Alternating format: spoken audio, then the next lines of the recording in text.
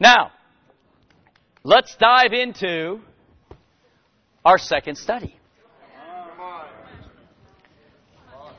Remember that we have this fiery young zealot named Gunther. Amen? And remember his boldness. He sees Pancho eating by himself. And so he just, he gets it up by the power of the Spirit, and he sits down. He starts talking to him. They get a great conversation, start building a friendship, and then he gets them to church, and the guy is flat fired up. He's never seen a church like this. Amen?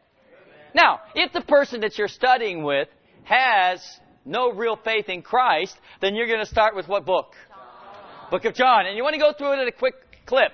I think a mistake some people do is say, well, we'll just go 1 or 2 chapters this week, 1, 2. No. You want to go through on a daily or every other day pattern. You want to really build faith from this eyewitness account that the Holy Spirit has inspired. Amen? Amen. Now, if they have a basic faith in Jesus Christ, then you start with what study? But we could be a lot more deeply connected. If they have a basic faith, you start with what study? Amen. And of course, you're calling them to seek after God. Now, in our studies, we tried to reiterate just how important it was to begin every study with prayer. Yeah. Because this isn't a matter of us trying to convert someone. We want God to move in their hearts through the Scriptures. Amen? Secondly, we want to get them familiar with the Scriptures themselves. And so, when we go through these studies, very often we'll let perhaps the young Christian Gunther do the first reading, and then we'll have a little discussion. And then we'll let Pancho do the second reading, have a little discussion. Then I'll do the third reading as the older Christian, do a little discussion. And we'll trade off like this. You say, what's the value of that? Well, it gets the person into the Word of God where he really does believe that he can understand it for himself. So many people are intimidated by it. And this gets them into it, and it produces faith a lot faster when they feel comfortable with it. Thirdly, either the young Christian or you take notes. Now, the thing about taking notes is this. Yes, you can come in there with a pre-written out page. But I'm telling you, it genuinely impresses someone when you know the Scriptures by memory. And you go through that and says, wow, man, your church knows the Bible. Do you see what I'm saying right here, guys? Come on, kid. And so when I study with someone, I just take out my yellow pad and I just put the title of the lesson, and in this case it'd be the Word of God, date it, and then I just write out the Scripture and just a couple comments, just very similar to what's in the notes right here. But by having that, it allows the person then to take it and to be able to go back and read it for themselves so that they really understand, hey, this is not Kip's convictions, this is not Gunther's conviction, this is what God is saying to me. Are you with me right here, guys? So that's the situation. Now, let's get into the Word of God study. But let's start with a word of prayer. Amen. Father God, thank you so much that we can be gathered here tonight. Sometimes, Heavenly Father, you come to Wednesday night and it's a little bit of a challenge, a grind through the week. And yet it's just so great to come together with the brothers and sisters. Yeah. Father, I pray if we did great in the quiz that we feel commended by you. If we didn't really do so hot, Heavenly Father, that we feel inspired to do better the next time. Heavenly Father, help us get serious about this course, because it really is going to help us in our salvation to become mature. And secondly, we want other people to have what we have. Father, we want to pray for Bring Your Neighbor Day, that we have boldness, that you use us, Heavenly Father, and just bring us into different people's lives, and that we have so many visitors on Sunday. Father, I pray that we can even begin to use the Seeking God study even yet this Sunday with our non-Christian friends. Father, thank you for this time. Bless our study tonight. It's in the name of Jesus we pray. Amen. Amen. Amen. Now, something that's also important that we talked about last time is you don't want to take 2 hours to go through these studies. You want to try to keep the study, even with discussion, under an hour. The only exception is the light and darkness study. And we'll be talking more about that. Amen?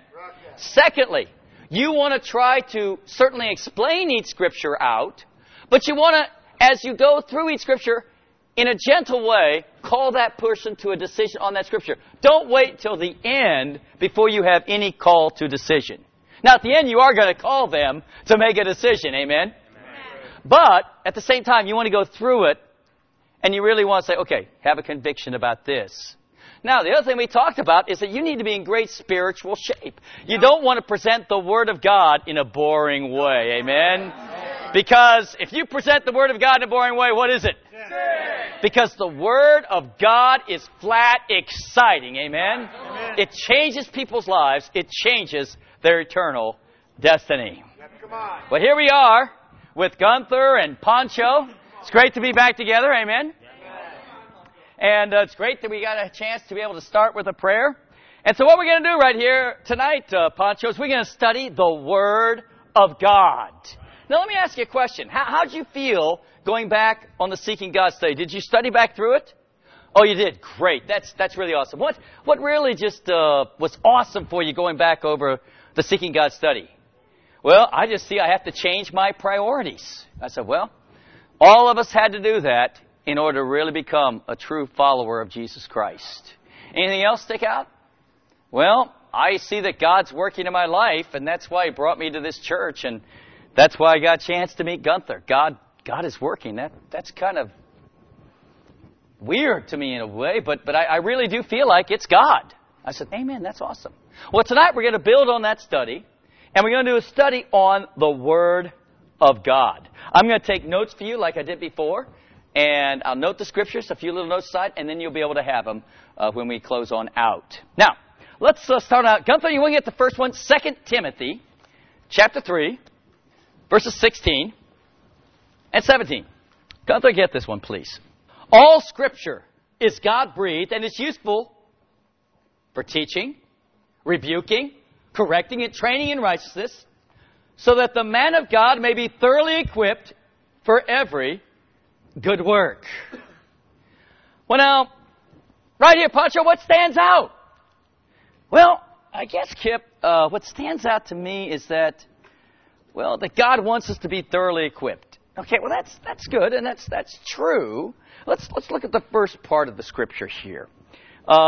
He starts out, and Paul is talking to Timothy right here, and he says, all Scripture is God-breathed. All Scripture is inspired by God. Is that exciting? Yep. And it isn't just this inspirational literature. But the Bible says, right here, Pancho, that it's useful. Now, what are the things it's useful for? He says, well, it's useful for teaching and rebuking, correcting, and training in righteousness. Well, what are those things? Well, I guess, Kip, I've never seen the Bible as being really practical. I said, yeah, you know what you're going to find out in the next series of studies is that it is super practical. As a matter of fact, the intent of Scripture is that it is useful. It is to be applied to our lives. You know, the thing that, Pancho, is kind of interesting. I had a little Bible that my Grammy gave me when I was 5 years old. Had a picture of Jesus with little kids on it. And, I had that Bible for years and years and years. And I honestly super treasured my little Bible. But I never read it. So I treasured the Bible, but I just never read it. But we see right here in the Scriptures that the Bible is inspired by God, and we should be applying it to our lives. Amen? Amen. Well, let's move on. Let's go to Hebrews chapter 4. And guys, the study builds very simply on itself. In Hebrews 4, Pancho, why don't you get this one? We're going to be reading in verses 12 and 13. For the Word of God is living and active, sharper than a double-edged sword. It penetrates even to dividing soul and spirit, joints and marrow. It judges the thoughts and the attitudes of the heart. Nothing in all creation is hidden from God's sight. Everything is uncovered and laid bare before the eyes of Him to whom we must give account. Well, now right here, class, we see that it starts out, says, the Word of God is living and active. You know, for a lot of people, they think that the Word of God is just some antiquated, ancient manuscript. Right. And yet the Bible says of itself that it is living and active. You know, I remember many, many years ago when I had a Bible study that I hosted in my fraternity room. I had a guy that came to Bible talk. And at my fraternity house, we had Bible talk at 10 o'clock on Monday night. And sometimes the guys did not always come in there the sharpest. This one guy, one night, came in there kind of drunk, to be very honest. And yet, you know, he didn't say anything during the Bible talk. And, you know, during the Bible talk, he, you know, kind of chilled out, but it started getting his attention a little bit. And we talked to him after the Bible study. And we just simply challenged him and said, hey, Bill, you know, it would really be awesome if you would read the book of John. It'll really help you with your faith. And he didn't say much. But the next week, he came back. Except this time he wasn't drunk. He was dressed a lot nicer, hair combed. I mean, and kind of perked up and everything. And it was kind of interesting because then after the Bible study, I said, what did you think of the Bible study? He says, this was great. I said, did you get a chance by chance to read the book of John? He says, yeah, I did. It kind of like shook me up a little bit because, you know, honestly, Kif, I was reading the book of John. I was reading the Bible to try to figure God out. He says, as I read it, I saw that God had figured me out. And you know something? It's not uncommon, is it? We have people come to church, and maybe even ourselves, we come to church, and the preacher preaches something, and we go, oh my goodness, he was following me around all week. You see, the Word of God is living and active. There's no other book like it. Nothing close. It's amazing. And we've got to put that sense of awe and amazement and life in the people that we're studying with. Well, now it goes on right here, Pancho. It says it's sharper than any double-edged sword. It penetrates. It cuts. You know, one of the things that is interesting, Pancho, is that when you read the Word of God, it sometimes cuts us. It convicts us. And you know, a lot of times we can have the attitude, oh my goodness, this is too challenging. This is cutting too deep. And so what we do, we just push it away. We close it. We don't want to experience the pain of the Word of God speaking to us. But you know, one of the things that I really try to get people to understand about the Word of God is perhaps today swords are not too common for us to use, but you know, we are familiar with doctors. You know, you got this show, Nip and Tuck, you know, on and everything. It's about plastic surgery. And, you know, I mean, the favorite instrument of the surgeon is like a scalpel. It's like a knife. And for most of us, if they said, hey, would you like to go in for some surgery? Most of us go, oh, absolutely not. Like most of us guys, we don't even want to come close to a doctor, do we? I mean, when was the last time you went to a doctor? When was the last time you went to the dentist? You know what I'm talking about right here? Because we just don't want the pain. We don't want anybody cutting on us. But you know, if someone told us today, hey, Kip, yesterday we got an x-ray, we found a malignant tumor in your brain, or Pancho, they found a malignant tumor in your brain, and they said, would you like surgery? And we would go, what? Absolutely. Because we realize that the surgery is essential for saving our life. Pancho, you've got to understand that as you read the Word of God, it is going to cut. It's going to hurt. It's going to be not just like a sword, but like a scalpel. And the whole point of going under the scalpel is to be able to cut the cancer out that would take your life away. See, that's what the Word of God does. It convicts us of sin. It convicts us of those things that hurt our life, that harm our life, that destroy our life. And so instead of having an attitude, oh no, the Word of God's convicting me, the Word of God is cutting me, I don't want to read anymore, we go, oh, thank you, God. I appreciate the fact that it's cutting me, that it's challenging me, because I know that it's going to give me life by cutting the sin out. Amen, guys? Now, that's a very important principle to teach the people that you're studying, because, you know, they're just new to doing these studies and everything, and they need to have a sense that, okay, if they get challenged, that's not bad, that's good. Are you with me right here? And that way they're not going to run.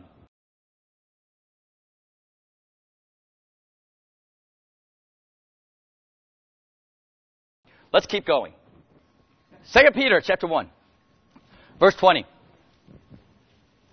Now from here on out, I'll just continue to read all the scriptures, but you understand that we'd be trading around the reading all the way through the study.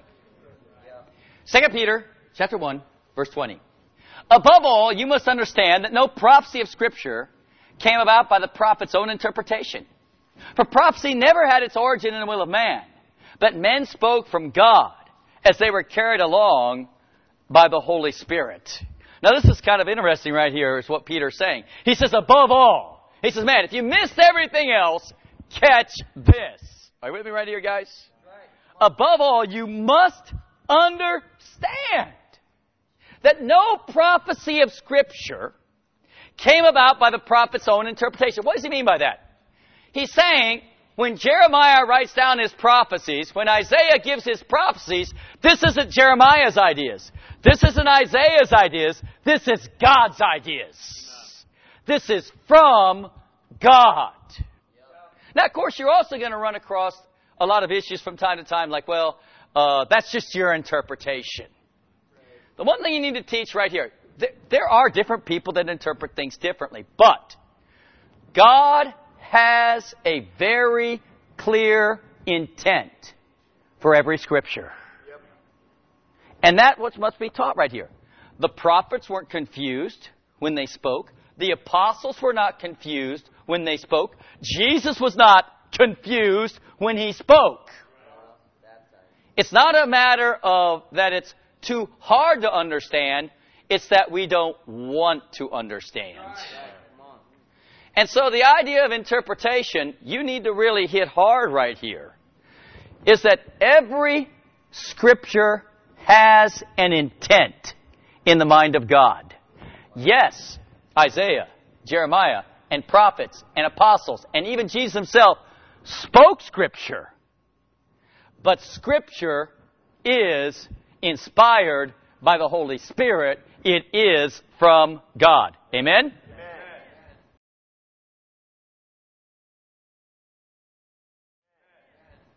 Let's go to John chapter 8. Now, of course, sometimes there's going to be a question or two as you go along, and you can answer them. But you don't want to get bogged down. You want to stay centered in on the study. As you can see, we're moving at a good clip right here. And John 8 is really one of the most famous of all the Scriptures. Beginning in verse 31. To the Jews that believed him, Jesus said, if you hold to my teaching, you are really my disciples. Then you'll know the truth. And the truth will set you free. I mean, we can all hear Martin Luther King crank on this one, can't we? Yep. And you got to admit, I mean, it just kind of sends a tingle. I mean, we've all heard this Scripture before. But I mean, it just goes, wow, this is awesome. Then you know the truth.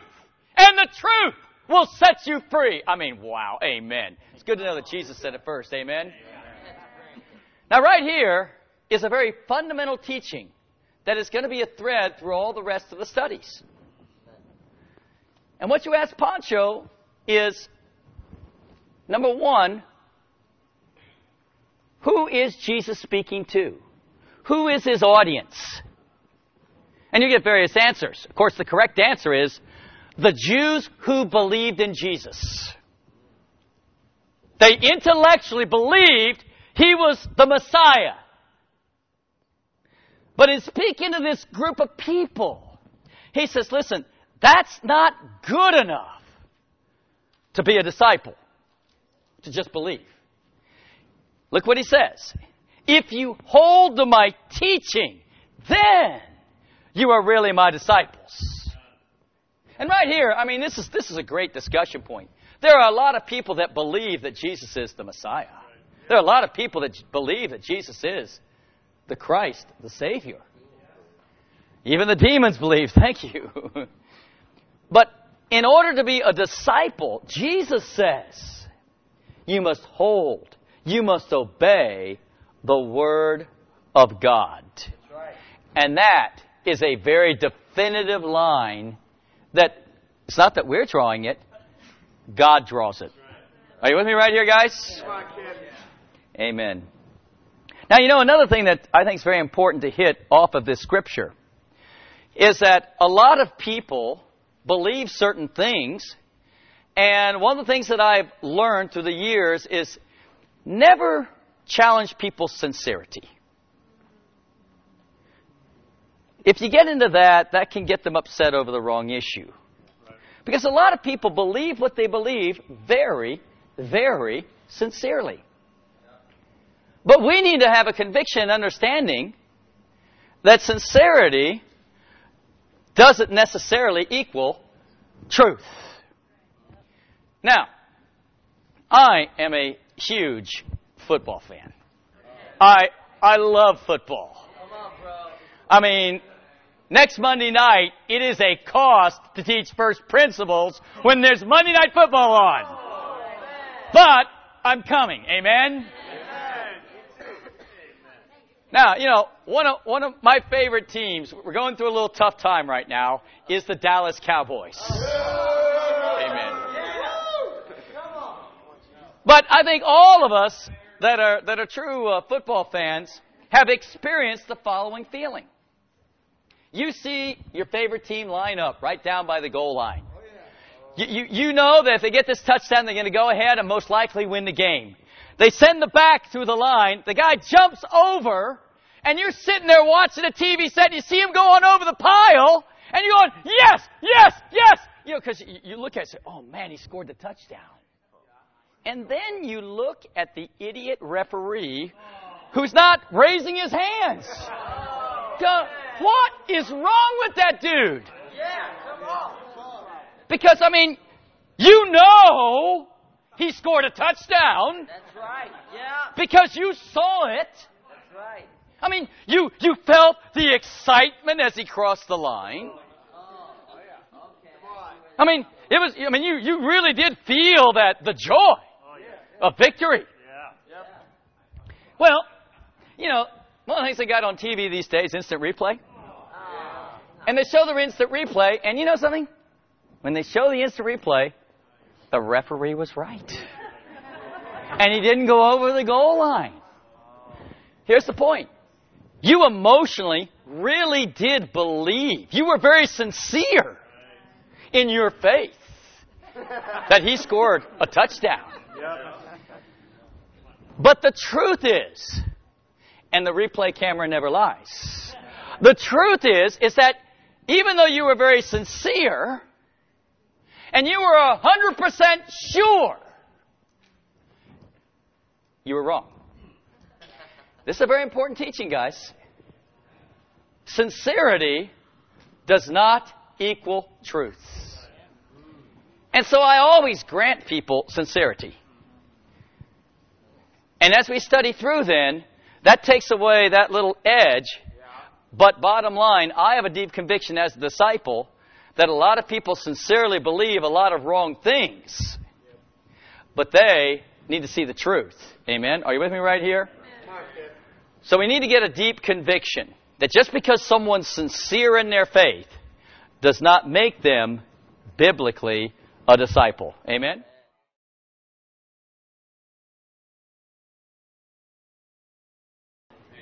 Let's move on. Let's go to Matthew 15, a very key scripture that's going to take a little bit of digging to fully understand. Matthew 15, verse 1.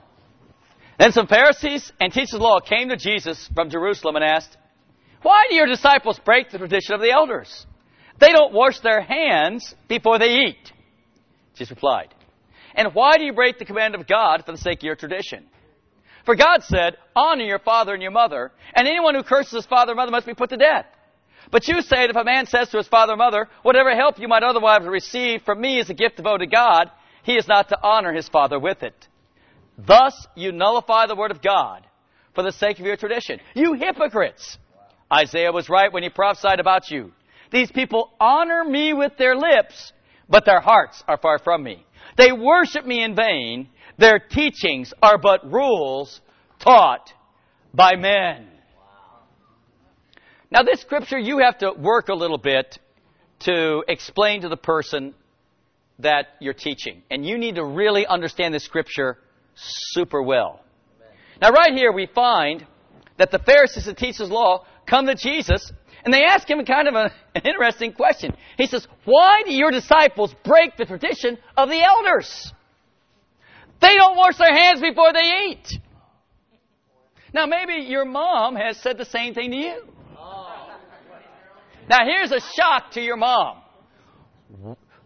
Washing your hands is not a command in the Bible. Oh, baby. But it is a tradition of the elders. Okay, now, we need to understand this. You've got to explain this to the person you're studying with. You have the Bible, and there were a lot of traditions then that were written down outside of the Bible. They may have been well intended. I mean, there really isn't anything wrong with washing your hands, is there? But it's not in the Bible. But Jesus comes back and he says to them, well, why do you break the command of God for the sake of your tradition? So now they are actually saying, hey, your disciples didn't wash their hands and they are breaking the tradition of the elders. They were breaking the tradition of the elders, but the tradition of the elders is not the Scriptures. Amen? Right. But now Jesus turns it around and he says, well, now hold it, guys. Why are you breaking the command of God? By practicing the traditions that you practice. And he cites one in particular. He says, you know the Scriptures. Honor your father and your mother. And anyone who curses his father or mother must be put to death. Now that's pretty serious, isn't it right there? Amen? And then it says, whatever help you might otherwise receive from me is a gift devoted to God. He is not to honor his father with it. Now, right here, under the tradition of the elders, they were allowed to, so to speak, honor their father and their mother in a shortcut way. The Scriptures teach to honor your father and your mother, which is much more than saying, Dad, you're great. Mom, you're awesome. To honor your father and your mother carries with it the weight of taking care of them, even when they get old. And if they live for a really, really long time, that could be a little bit of a financial burden. You see what I'm talking about right there? But the tradition of the elders, as all traditions do, try to shortcut things. And they said, to fulfill the scripture of honoring your father and your mother, all you need to do is give a one-time gift to the temple, Corban, in the name of your father and your mother. And that'll get the job done. Now, which way is cheaper? Oh, yeah. Now, in effect, giving a one-time gift to the temple, does that really take care of your father and your mother? And so, in fact, this tradition of the elders was breaking the command of God. Do you see what he's saying right here? Yeah. And Jesus says, in verse 6, thus you nullify the word of God for the sake of your tradition. You hypocrites. Isaiah was right when he prophesied about you. These people honor me with their lips. Their hearts are far from me. They worship me in vain. Their teachings are but rules taught by men. Now, let's talk for a second. There are two kinds of traditions. You know, we celebrate Thanksgiving. We celebrate Christmas. And I'm sure all you high school and college students are looking forward to that already. Yes. Now, those are traditions that are fine. Summer.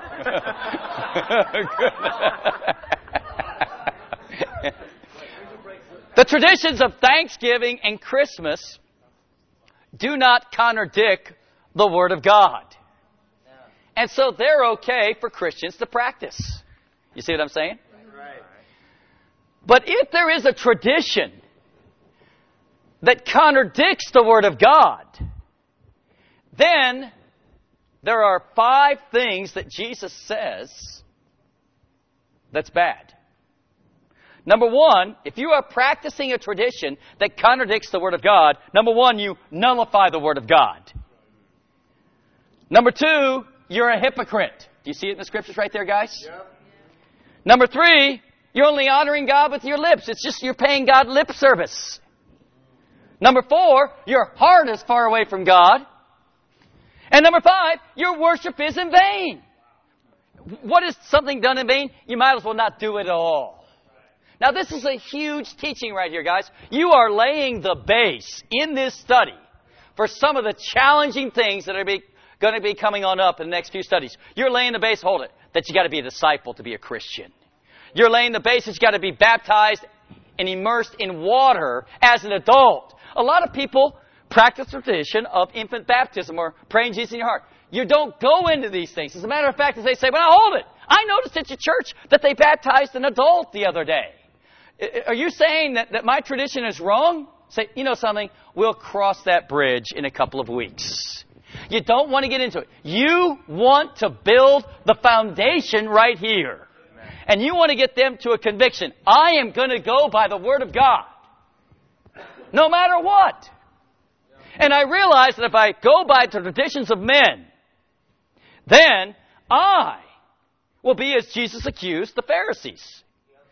I will be a person that nullifies the Word of God, a hypocrite, someone that pays God lip service. My heart is far away from God, and my worship is in vain. See, we have to have a deep convictions that when an individual or a group worships God in traditions that contradict the Word of God, its worship is in vain. That's tough teaching, guys. Are you with me right here? Are you solid right here? Now, you're not going to go detail anything. All you're doing is laying the foundation. Now, next week, in the quiz, I would say there'd be a real good chance that you would need to know the 5 ways that Jesus condemns the worship in the traditions of men versus the Word of God. Oh, wow. That would be good to know. Amen, guys?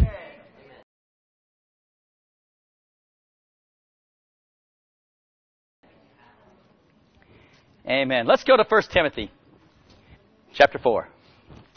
In verse 16. Watch your life and doctrine closely. Persevere in them, because if you do, you'll save both yourself and your hearers. Now, this is just a short little verse, but it carries a huge impact. When you read this scripture to your friend, after you read it, it says right here, obviously, that life and doctrine are important. We're supposed to watch it closely. Now, Pancho, which do you think's the most important? And you'll be surprised. Sometimes people say, well, doctrine, because you got to be right. Or sometimes people will say, well, your life, because your life just really counts. And of course, you got to come back to it and say, listen, they're both important. It's like saying, which wing of an airplane is more important? I don't know about you, but when I fly, I like to see both of them out there. You see what I'm talking about? The same thing is true. You want your life and your doctrine. Are you with me here, church? Now, a lot of people don't fully understand the impact in this.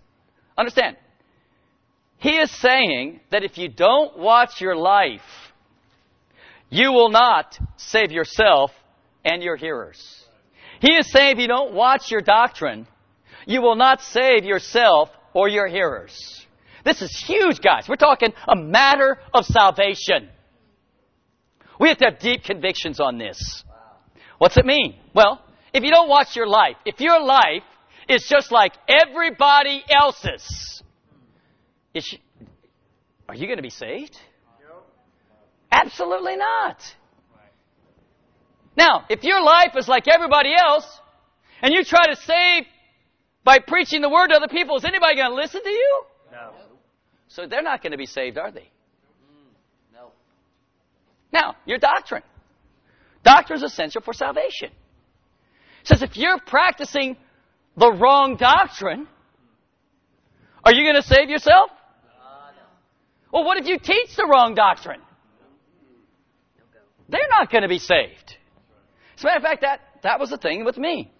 I mean, I was very open when I was between 10th and 11th grade in high school. And I really did, quote, want to become a follower of Christ. And they had this altar call at the Methodist Church with a group of college students. And I just came forward and they just kind of showed me, hey, all you need to do is just pray Jesus in your heart and you're good to go. And so I sincerely prayed Jesus into my heart. Sadly enough, I taught that to other people. I taught that to other people, thinking that I was saved and thinking they were saved. Now, you don't go into that story for your non-Christian friend right here, but I want you to have deep convictions of just how important it is to watch your life and your doctrine. For by it, you'll save yourself and your hearers. Amen, church? Amen. Come on.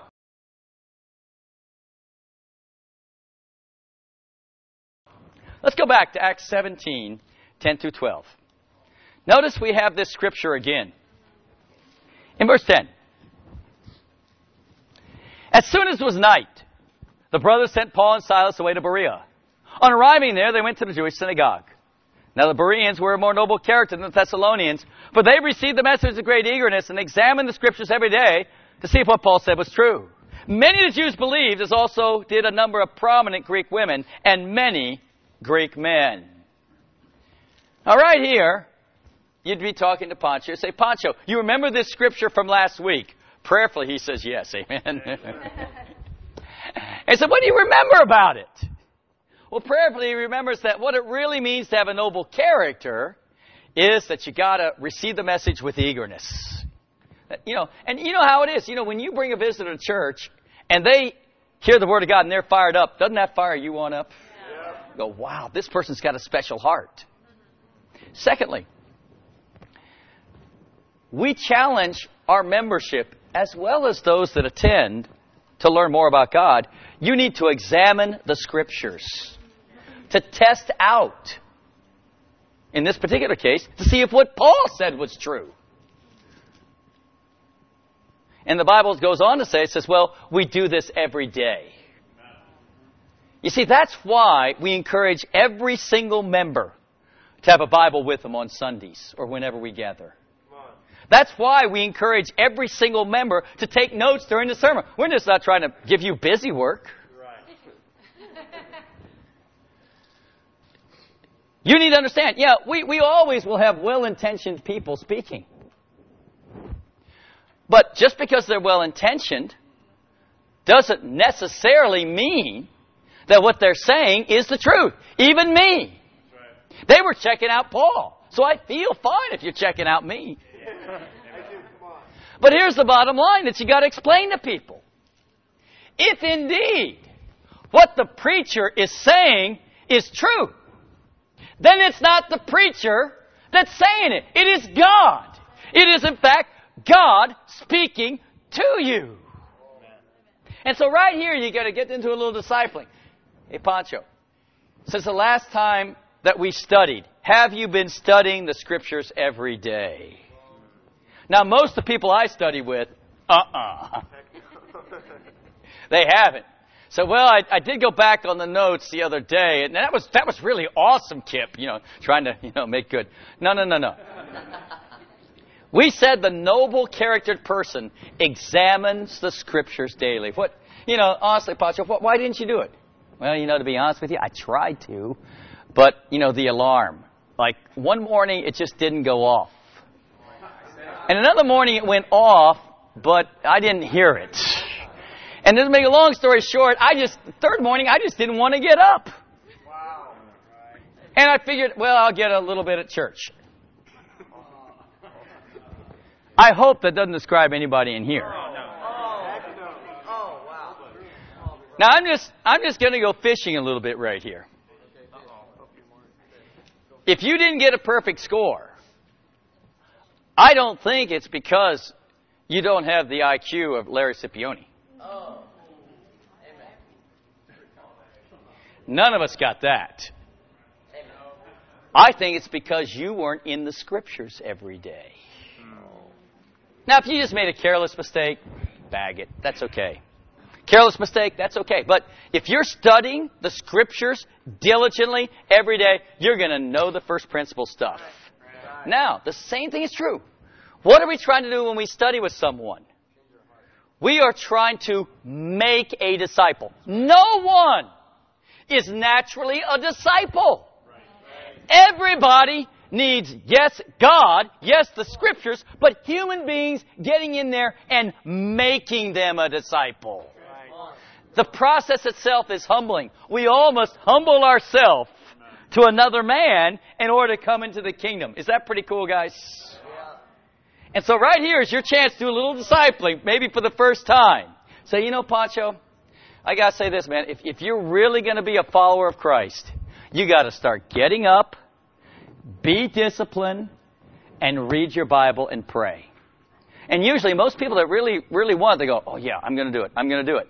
And you'd be surprised. That little bit of discipling will help to change their character and their life. And once they start getting up in the morning, and once they start having that time, and once they start living a victorious life, they're going to go, wow, this is awesome. I do need my quiet time. Amen, guys?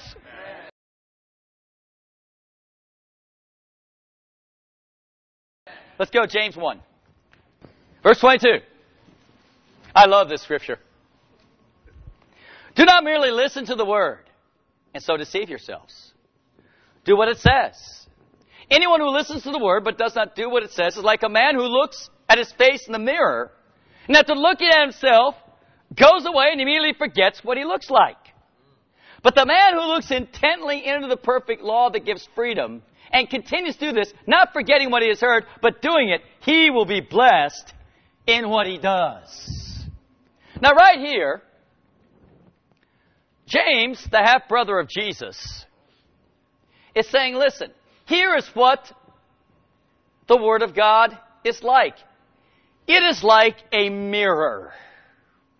It is a chance for us to really see ourselves. Now, for some of us, that stops us from getting in there right away, right there. Amen?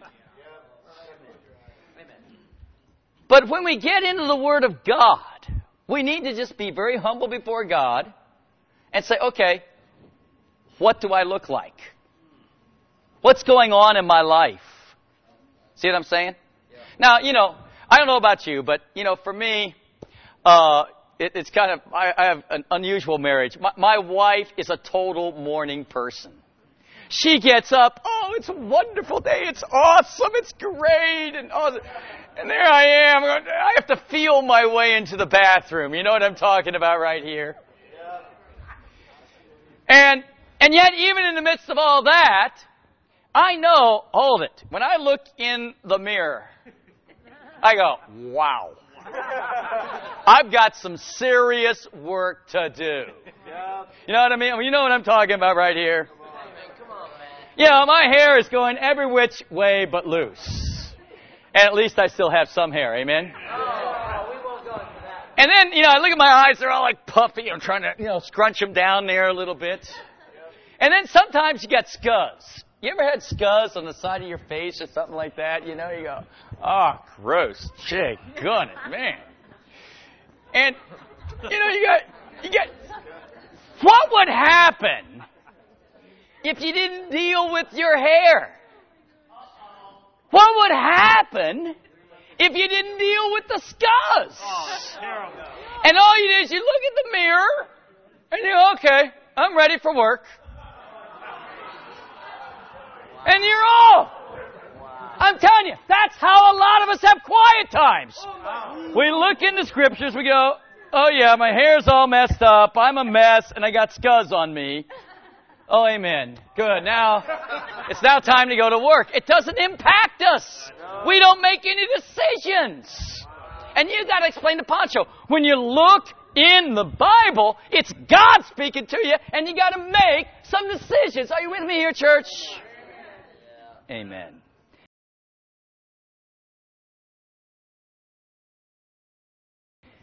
Well, the bottom line is, why do we even study the Bible?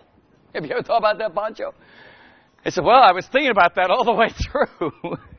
Let's look at John chapter 12. You know, sometimes people worry a bit if they didn't hit every point that we hit there. You know, here's the thing, guys.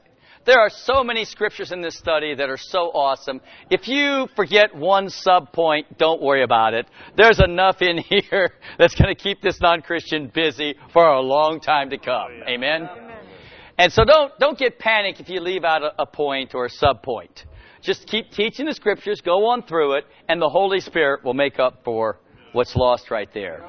But the question has to come, why do we study the scriptures? Well, in John 12, in verse 48, it says, "There is a judge for the one who rejects me and does not accept my words.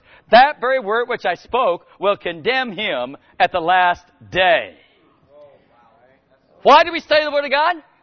Because the Word of God is going to judge us. That is going to be the judge on the day we die. Now, there are some, and you can explain this to your friend, I'd say, well, that just seems radical. That just seems unfair. And they may not want to say that. They may not verbalize it. But I think it's very good that you try to explain really how generous and how gracious God is. Bottom line, I guess, it would be like if you were in high school and maybe you're taking like an awesome course like chemistry. You know, something a fun, awesome course. And you sat in the class the entire year. And at the end of the year, and in every course I had in high school, we had a final exam. You remember those babies?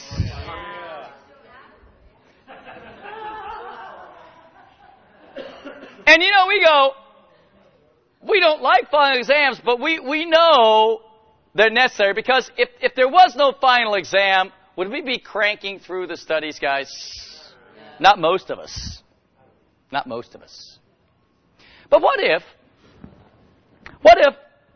you've been taking chemistry and you come to the end of the year and they hand out the final exam. And there you are at your desk, and you look at it, write your name, date it, kind of go through each of the pages, you know, and you go, you know something, man, gee, I don't know any of the answers. Oh, wow. Well, I got to go talk to teacher. So as everybody else is working, you kind of mosey on up to teacher. You go, "Hey, teacher, you know, I got to first of all just say you're an awesome teacher." And I got to secondly say that I have really enjoyed being in the class. I mean, I can honestly say there's no other teacher like you. I just have to say that you're awesome. I have a little problem, teacher.